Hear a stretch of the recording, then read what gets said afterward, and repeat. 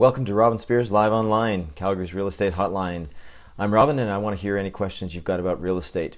As always, you can leave your questions in the comment section below, or if you want to keep them private, send us a private message or email us at info@robinspiers.com. So I'm just about to start the live Q&A. Before I do, I wanted to wish everyone a happy long weekend. Hope you all had a good long weekend. I certainly did. Anyway, that's why we didn't do a live online yesterday. The other thing is just a reminder, if you've got a friend or family member that has a question about real estate, go ahead and tag them in the comment section below. Or actually, if you want, you could even put if you know their question, you could put their question in the comment section below, tag them, put their name in there, and they can always tune in later or they can tune in now. But anyway, so we'll get to the questions here. First question that was sent in: how do I know if the property I'm buying is a good deal? Well, there's no science in determining whether a property is a good deal or will appreciate, but with some research you can certainly keep surprises to a minimum. First of all, start with comparable properties in the area, both actives and sold. So first I'll talk about the active properties.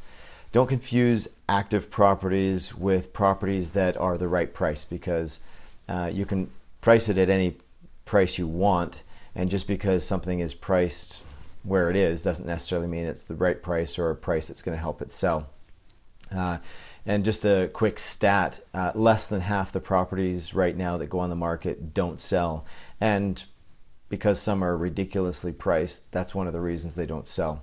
So, and even if you can convince a buyer to pay an overinflated price, when it wouldn't appraise, and then their financing is going to fall through anyway.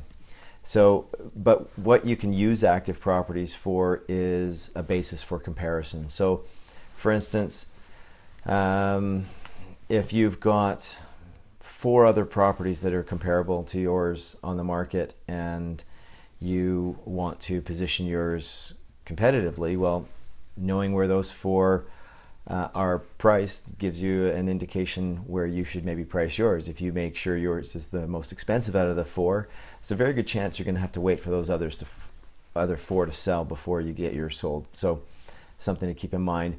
But anyway, getting back to the sold properties, they're the ones that really give you an idea of value most of the time, because it shows you what buyers are willing to pay in today's market, provided the sold properties you're comparing are recently sold. And recently sold, we mean sort of in the last 90 to 180 days. Depending on the type of market, if you're in a really stagnant market, you can maybe go back further than 180 days. But certainly in an active market where things are changing, you want to look at the last 90 days if you can. Another factor is whether or not you're in an ascending market or a descending market. So again, if you're wondering if something's a good deal, the type of market you're in can have an effect on it. But the biggest thing to consider is location, the neighborhood you're in. So even if you're in a great neighborhood, if you're in a bad location in that neighborhood, then it's probably not going to appreciate more. Buying a property in a great location is going to give you way more potential for appreciation than one that's not in a good location. So those are some of the ways you can alleviate or know if the property you're buying is a good deal. Another question that came in was, should I get a home inspection? Now, I believe I talked about this a number of weeks back. Yes is the quick answer, definitely. And I want to tell you a story. I think I probably shared this story the last time I talked about this question as well. But I had a client, I don't know, it was their 10th purchase. They're a professional buy and flipper, and they said, look, Robin, why do I waste the $500? The last 9, I've spent $4,500, and to spend another $500, that's $5,000 in the last 10 properties. Do I really need to do that? Because we've never come across one where the home inspection really made a difference, and I could have saved that $500. And I said, well, you just never know. Even with this property, you just don't know. So anyway, long story short, they reluctantly went ahead with the home inspection.